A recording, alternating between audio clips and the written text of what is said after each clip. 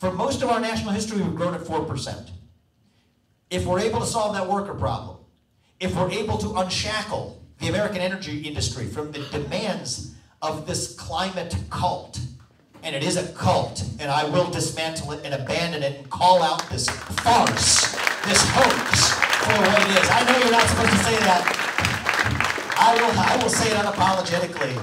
This is a hoax on the American people, mostly perpetuated by China. Then we unlock GDP growth in this country. Federal Reserve reform is part of this too. Put the Fed back in its place to stabilize the US dollar, do nothing more. 22,000 employees in the Federal Reserve System, all 90% headcount reduction to less than 2,000. If they're doing one job, they're actually going to do a lot less damage that way too. This is how we restore GDP growth in this country. And so we've done the math on this.